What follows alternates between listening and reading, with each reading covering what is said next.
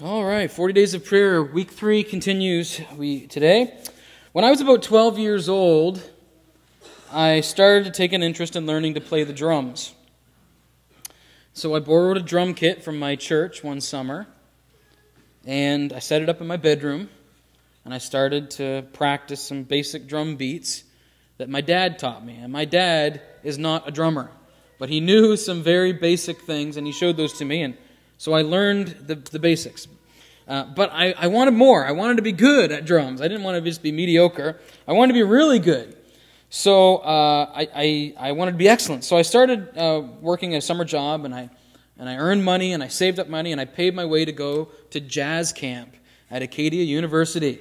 And I went to jazz camp, and I learned from professional drummers, and it was awesome. And my drumming got better. And then there was a day that propelled me further in my drumming than anything else prior to that. I got in the mail a flyer from Music Stop. It used to be called Music Stop. Now it's called Long and McQuaid.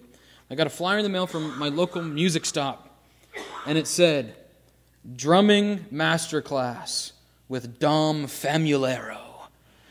Oh, wow, what is this? And so I found out Dom Famularo was one of the world's greatest drummers, and he still is, actually. And he was doing a master class, a free clinic at the music store. And so I grabbed my sticks, and I got my dad to drive me in to Music Stop, and I spent an afternoon with a handful of other young, aspiring drummers with Dom Famularo. And he showed me things I have never seen before. Tips and tricks and techniques and approaches and theories. It just blew my mind. And I left with 3 or 4 of his books. I think that was the reason he was there.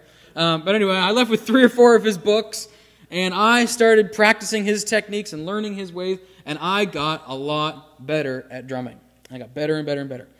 Now this morning, we're going to have a master class in prayer. A master class in prayer.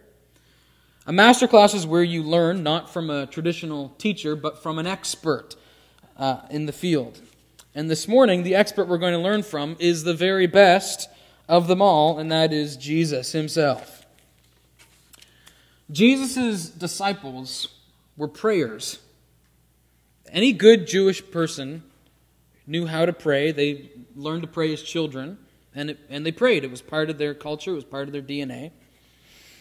And so Jesus' disciples would have been prayers, but then they saw Jesus praying, and they thought, wow, when Jesus prays, it's like he has the ear of heaven. When Jesus prays, it's something more happening than we've ever encountered. It was like it's like he literally communing with God every time he prayed. So the disciples saw that, and they thought, oh man, we're like little Michael Fredericks in prayer, and we want to be like a Dom Famularo in prayer. We want to be like Jesus. We want to go from average prayers, from basic beginner stage prayers, to great prayers. So they asked him one day, they said, Jesus, Lord, teach us how to pray. We know we're praying, but we want to learn from the Master. And so they asked that question, and the best part, Jesus answered them. He gives them a master class in prayer. He doesn't just say, just talk to God, whatever, it doesn't matter. No, he says, okay, here's how you pray. And that's what we're going to read this morning in Matthew chapter 6. So if you have your Bible, you can turn to Matthew chapter 6. And starting at verse 5. It's actually in Luke's account of this, in Luke 11, where the disciples ask the question, and Jesus gives the answer. But Matthew's has a little bit more content to it. So we're going to read Matthew's version of it. Now, just before I read this, the very first Sunday in this series, the topic was a beginner's guide to prayer. And I had 4 points. Let me remind you of those. The first one was, I can pray about anything because he loves us and he cares about all of areas of our lives, and nothing is off limits in prayer. And then I said that I can pray anytime and anywhere, in the car, at work, doing the dishes. It doesn't matter. You can have an ongoing conversation with God all day. That's great. Pray without ceasing. The third point, I should pray sincerely and simply. No need for fancy words. You can go back to that first slide. We're not quite there yet. No need for fancy words or flowery language, right? Just simple prayers, honest from the heart. And the fourth point was I can expect God to answer my prayers. With every answer, whether that's a yes or a no or a wait or something else or whatever, God shows He's a good Father. He knows what's best. So that was the beginner's guide to prayer. And all of that is true, and all of that is good, and we need to get that. But that's the beginner's guide, okay?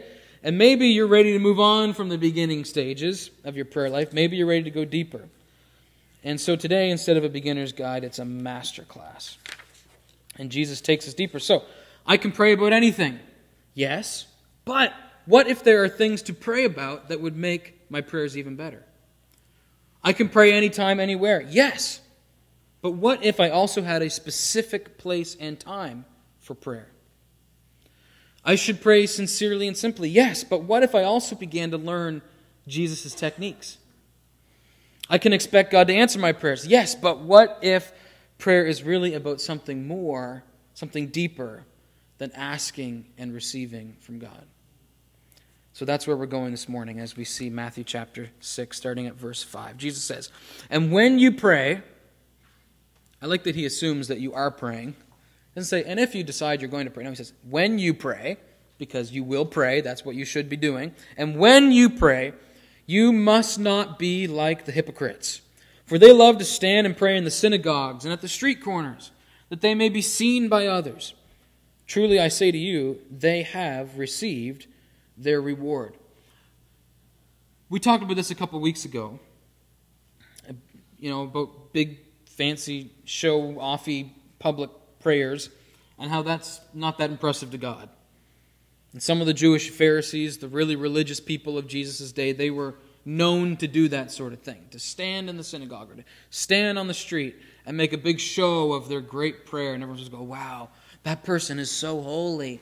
And God is not impressed. That's what Jesus is saying. God is not impressed. This is what he says to do, okay? Verse 6, "But when you pray, go into your room and shut the door and pray to your Father who is in secret, and your Father who sees in secret will reward you." What is that reward? We're going to talk more about that in a minute. But Jesus' first instruction here, Jesus' first technique in his MasterClass that he teaches us is this. Number one, when you pray, go to a quiet place by yourself. He says, go into your room and shut the door. Now that doesn't mean that public prayer is wrong or that group prayer is wrong. But Jesus is just teaching us how to have a strong personal prayer life. That's what this is about. Jesus prayed publicly from time to time. But when Jesus prayed on his own, when he had his own prayer time daily, multiple times a day, it often says in the Scriptures that he went off to a quiet place by himself. He went off to a quiet place by himself. Why would he do that? Well, because life for Jesus was often crazy and chaotic.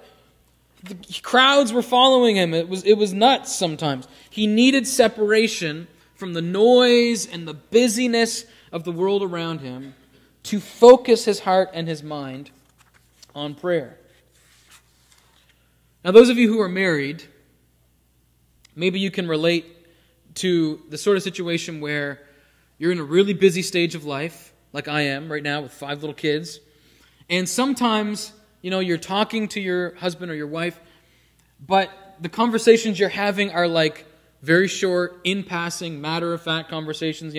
I'm coming in, you're going out, and it's like, who's picking up who? We're texting, text me the grocery list so I can pick that. Like, it's just very like run of the day, let's nuts and bolts, let's get through this day kind of conversation. Now, we're talking all day, but it's like, it's not meaningful, deep conversation. Anybody can relate to that, right? You have those days where it's just like, yeah, we're talking, but it's just about, who's picking up who from soccer and that kind of stuff. Can you go get milk and that kind of thing. But if you want to go deeper with your spouse, what do? You got to set some time aside. You got to go on a date, or you got to go for a drive or go for a walk, or when the kids are in bed, just sitting with the TV off. Sometimes that off button can make a big difference, Turn that TV off. Just talk. Spend some time just talking to each other. And if you really want to pray, pray. If you really want to go deeper with God, it's the same thing. The where and the when matters. You got to carve out time. You got to find a way to find the time. And designate a place. Designate a place. We talked about this at one of our care groups, about having a designated prayer spot and how that might be really, really helpful to you. Someone said that they go and they sit in a chair they don't normally sit in for anything else, and just that's where I go to pray. That's really smart, the prayer chair. And I do the same thing in my office, actually. I have my desk, and then I've got 2 chairs where visitors come and sit. And when I want to pray and read my Bible, I actually get up from my desk, and I go 4 feet, and I sit in the chair. And I do that because I know if I'm sitting at my desk, I'm in work mode. But when I go and I sit in the prayer chair, I'm in prayer mode. And it's just that simple little 4 feet of a difference makes a big change for my mindset. And so that's what Jesus says. He says, go into a room and shut the door. Have a spot. Have a time. Maybe it's a room in your house. Maybe it's a literal closet. Some people have a prayer closet, which is a literal closet. That's just for prayer. Whatever. Some place that you can be alone and have quiet. Just like Jesus. He went off to a quiet place by himself. Smart. So now Jesus continues in Matthew 6, verse 7. And when you pray, do not heap up empty phrases as the Gentiles do, for they think that they will be heard for their many words. Do not be like them, for your Father knows what you need before you ask Him. So here's Jesus' second point. When you pray, less is more. Less is more. I'm about to. Yep. In his first illustration, Jesus says, don't be like the religious hypocrites, right? These Pharisees that stand up and want attention for themselves. In his second illustration, he says, don't be like the Gentiles, or in this case, he's thinking like pagans, those who worship false gods.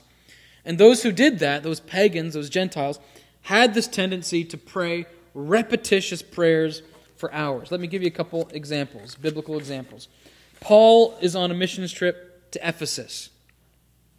And in Ephesus, he's preaching about Jesus, and they don't like that. He's disturbing the status quo by talking about this Jesus of Nazareth. They don't like that the Jewish people are there trying to tell us how to worship our gods and telling us that our gods are false. And so crowds begin to form, and they start to get angry, and they go nuts, and they work themselves into a frenzy. And it says in Acts 19, verse 34, it says, for about 2 hours they cried out with one voice, great is Artemis of the Ephesians. Great is Artemis of the Ephesians. Go to the next slide, please. Great is Artemis of the Ephesians. Over and over and over again for 2 hours. That's the kind of stuff that these pagans were doing. Another example, perhaps what Jesus had in mind when he taught the disciples, was from the showdown on Mount Carmel. Remember that story? I love that. It's one of my favorite stories in the Bible. The prophet Elijah, the prophet of the one true God, and the prophets of Baal, they have this showdown on Mount Carmel, and they each have an altar, and they cut up a bowl, and they put the meat on the altar, and the test is which God is going to be able to send fire down from heaven and burn up this sacrifice. And so the prophets of Baal, they go first. And 1 Kings chapter 18, verse 26, it says that they, from morning until noon, so that'd be like 4 hours, they nonstop prayed, "Oh Baal, answer us! Oh Baal, answer us! Oh Baal, answer us!" for 4 hours. And then at lunchtime, they took a break and they cut themselves and they bled all over the place, and they thought that would get Baal's attention. And then they continued all afternoon. "Oh Baal, answer us!" It says they raved on. I like that. They raved on. For all their raving, there was no fire. And then it's Elijah's turn. So they give up. I don't know. Elijah says, "Here, let me show you how it's done, boys." He builds a little altar. He puts the meat on it. And he soaks it in water 3 times just to sweeten the deal a little bit. Just to show how awesome our God is. And then it says in verses 36, 37, at the time of the offering, of the oblation, so in the evening offering, Elijah the prophet came near and said, O Lord, God of Abraham, Isaac, this is his prayer. O Lord, God of Abraham, Isaac, and Israel, let it be known this day that you are God in Israel, and that I am your servant, and that I have done all these things at your word. Answer me, O Lord, answer me, that this people may know that you, O Lord, are God, and that you have turned their hearts back. That's the whole prayer. 10 seconds. They had just prayed all day, nonstop, O Baal, answer us, O Baal, answer us, all day, with no results. Verse 38. Then the fire of the Lord fell and consumed the burnt offering, and the wood, and the stones, and the dust, and licked up the water that was in the trench. And when all the people saw it, they fell on their faces and said, the Lord, Yahweh, He is God. The Lord, He is God. Maybe they said that for 4 hours. The Lord, He is God. The Lord, He is God. I love that story. That's awesome. Our God is an awesome God. Amen? Jesus says, look, when you pray, don't be like those pagans. They go on and on and on, repeating the same empty phrases over and over again. For what? It's pointless. Less is more. A contemporary English version translation of this says, when you pray, don't talk on and on as people do who don't know God. They think God likes to hear long prayers. It doesn't have to be long. As we said the first week, just simple and sincere. Simple and sincere. That's it. Less is more. The key bit of explanation here from Jesus is this phrase. Next slide, please. For your Father knows what you need before you ask Him. Your Father knows what you need before you ask Him. This is interesting. So this raises a question, doesn't it? Okay, wait a second. If God knows what I need before I ask Him, why do I even pray? What's the point? Why should I bother even asking God for anything? That is a very, very good question. And when you start to ask that question, I believe you are on the verge of a breakthrough in prayer. You are on the verge of going to the next level in your prayer life. Because you are starting to realize this third point that, actually, let me say it another way. When you start to realize that, you are starting to realize that the purpose of prayer is more than just asking God for things. In fact, that's not really the point at all. God already knows. There's something greater to that. So the third point, here's Jesus' technique and tip in his MasterClass. When you pray, don't spend the whole time asking for things. Maybe there's something else God is looking for when we pray besides a list of prayer requests. Now, don't get me wrong. He wants you to ask. We've talked about that multiple times in our sermons, in our care groups. He wants you to ask because He's a good Father.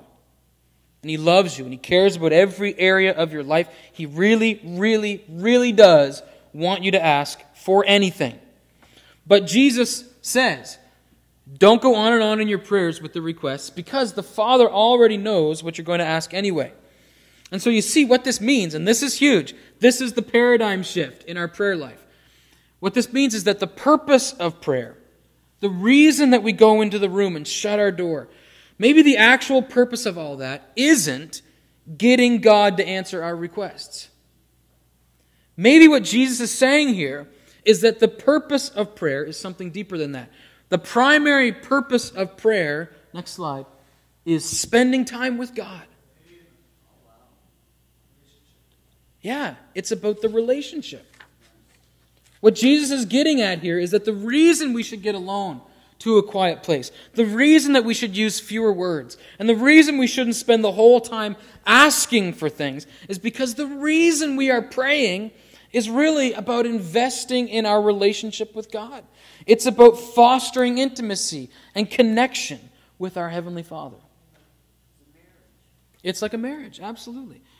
Remember what Jesus said? He said that the Father will reward you when you go into your room and shut your door and pray, right? He said, the Father who sees you in secret, He will reward you. It seems to me that that reward isn't all these answered prayers, all these yeses to our prayers. The reward is fellowship with God. The reward is friendship with the Creator of the universe. That's the reward. Now, for some of you, I know this is a huge shift in thinking. It's been, even as I've worked through this sermon, it's really sunk into my heart too. Like, wow, yeah, I'm starting to get this too. This is cool, right? The main purpose of prayer is not to ask and receive from God. The main purpose is relationship. Oswald Chambers, who wrote My Utmost for His Highest, this is a classic little devotional book that people have used for decades and decades. This is what he says. We look upon prayer simply as a means of getting things for ourselves. But the biblical purpose of prayer is that we may get to know God Himself. Oswald Chambers, this old fellow. I don't know, he's probably dead now, I'm sure. Yeah. An old pastor and writer. God is saying, my love language is quality time. Right? You have the love languages. One of God's love language is this quality time. Come and spend time with me. He says, talk to me, get to know me better. Listen and learn from me. Like the husband and wife, right? Who set aside that time away from the chaos and craziness of life just to talk to each other, just to be with each other, just to get to know each other better. Prayer is about being with your Heavenly Father. So Jesus says, here's how to pray. Get alone, get into a specific place, shut the door, and don't fill the air with lots and lots of words, with lots and lots of requests. God already knows everything that you're going to ask Him. That's not what this is about. That's not what this prayer time is really for. It's really for building in your relationship with God. Wow. Okay, so that sounds awesome. But also, it's a little weird, isn't it, right? Because, like, okay, well, I get that. That's cool. But what am I supposed to say then as I go into my prayer closet, as I sit in my prayer chair? What words am I supposed to use? What am I supposed to be doing in my quiet prayer place? Well, Jesus continues in His MasterClass in verses 9 to 13 with the Lord's Prayer, the Our Father. And He gives us an outline, a pattern for prayer. And so, care groups, the next 2 weeks, are going to dig into this, the Lord's Prayer. 2 weeks on the Lord's Prayer in care groups. And next Sunday, I'm going to continue as well and go over these verses in the next week's message. So, if you want to find out, you got to come back. Amen? All right, stay tuned. Let's close in prayer and then we'll have a song as we finish. Our Father in heaven, hallowed be Thy name. You are awesome, God. You are great and good.